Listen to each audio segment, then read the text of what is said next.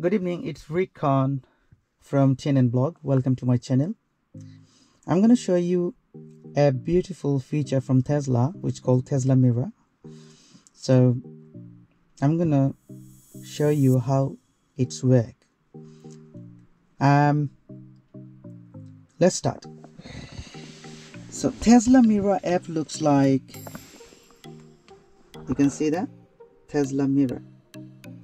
So you can download this app from Android Market and Apple Store. It cost me £16.99. You can pay by credit card and debit cards. Anyway, let's see how it's work. First thing first, you need to check your Wi-Fi should be the same Wi-Fi for your central screen and for your mobile phone.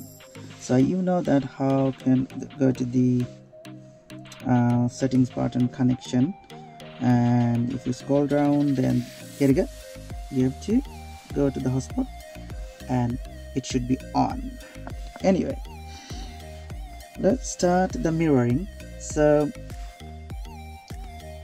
need to open the Teslamirror app, check the Tesla proxy button is it's on, and then stop button, and then this link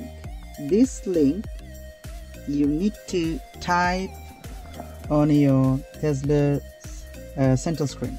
So you need to go to the web browser like that, web browser, press it, and it should be here. The same link you need to type here, and after typing, if you press the enter button, look, it's changed. It's very quick and smooth, very fast. It comes here, you can see that. So let's change the mobile interface. If you go to the gallery, type the gallery, look at the video, how does it work. You can zoom in and out easily and smooth. Look at how smooth is it. Nice.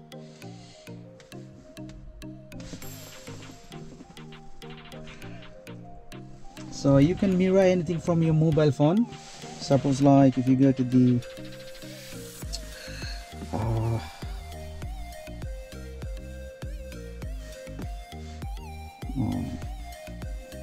pictures.